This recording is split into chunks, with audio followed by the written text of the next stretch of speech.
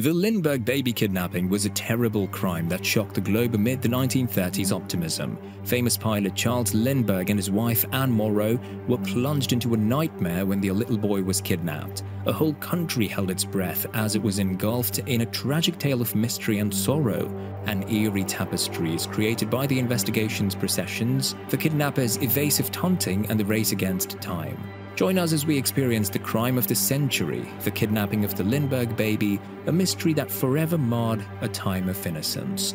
The world held its breath as darkness came upon the Lindbergh household in East Amwell, New Jersey, on a momentous day recorded in history, March 1, 1932. Charles Augustus Lindbergh Jr., the adorable 20-month-old child of aviation pioneers Charles Lindbergh and Anne Morrow Lindbergh, was abducted from his cot in a heartbreaking turn of events, leaving a nation in sorrow. On May 12th, tragedy would rear its icy head once more when a truck driver found the little Lindbergh's lifeless body, bringing grief to everyone.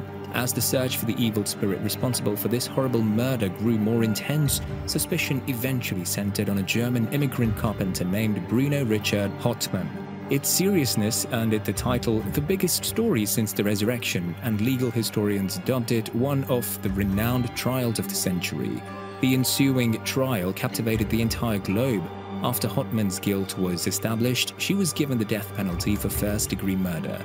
Even as the appeals failed, his cries of innocence resounded, and on April 3, 1936, he was put to death in the electric chair at the New Jersey State Prison.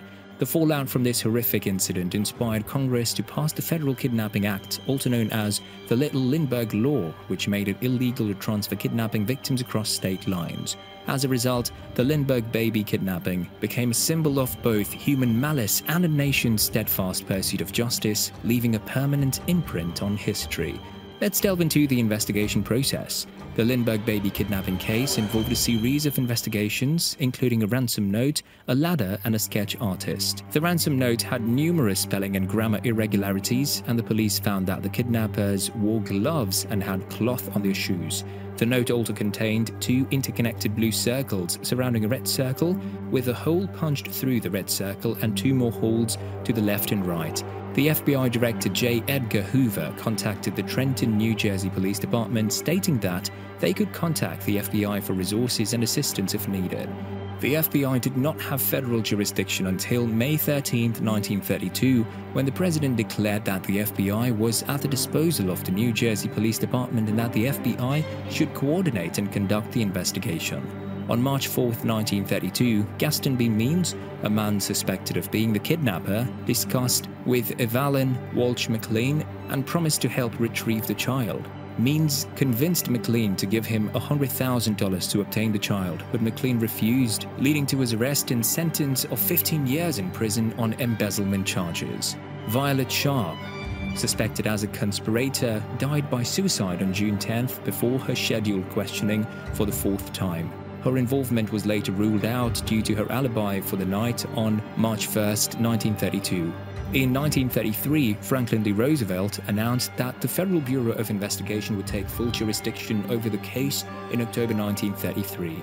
The kidnapping of Charles Lindbergh's baby was a massive conspiracy, with military colonels, organized crime figures, and the FBI investigating the case. The kidnapping was facilitated by John F. Condon, a Bronx personality and retired school teacher who offered $1,000 to the kidnapper to turn the child over to a Catholic priest. Condon received a letter from the kidnappers, who authorized Condon to act as their intermediary. Condon placed a classified ad in the New York American, stating that money was ready and a meeting was scheduled with a representative of the kidnappers who claimed to be a Scandinavian sailor. Condon promised to return the baby's sleeping suit and burn the package if the package were dead. On April 1st, Condon received a letter stating the ransom was ready, packaged in a wooden box with gold certificates. Condon was given a note by an unknown cab driver who informed him that he had raised only $50,000. The child's body was discovered in a grove of trees near the Lindbergh home, and the crime was suspected by Violet Sharp, a British household servant. Condon's actions were criticized for being exploitative, and he agreed to appear in a vaudeville act regarding the kidnapping. Over 30 months, ransom bills were spent in New York City, with many being spent along the Lexington Avenue subway route. A Manhattan bank teller noticed a gold certificate from the ransom and a New York license plate number.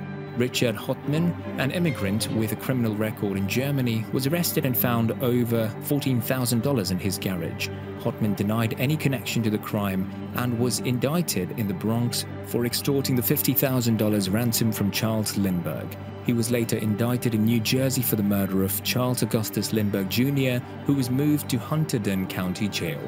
Numerous books have argued for Hotman's innocence, citing inadequate police work, Lindbergh's interference, ineffective counsel, and weaknesses in witnesses and physical evidence. Ludovic Kennedy questioned the latter's origin and the witnesses' testimony. Jim Fisher's book, The Lindbergh Case, includes Hotman was guilty but questions execution. Ellis Parker's 1936 confession led to a temporary stay of execution for Hotman. Another theory suggests Lindbergh accidentally killed his son in a prank. The Lindbergh Baby Kidnapping serves as a haunting reminder of innocence and the quest for truth. The case serves as a cautionary tale and a symbol of united nation against malevolence. The lessons learned from the crime remind us that perseverance and resilience can guide us towards a better future, even in the darkest shadows. If you found this video interesting and want to know more things like this, stay tuned. For that, don't forget to subscribe to our channel, like, comment, and share our videos.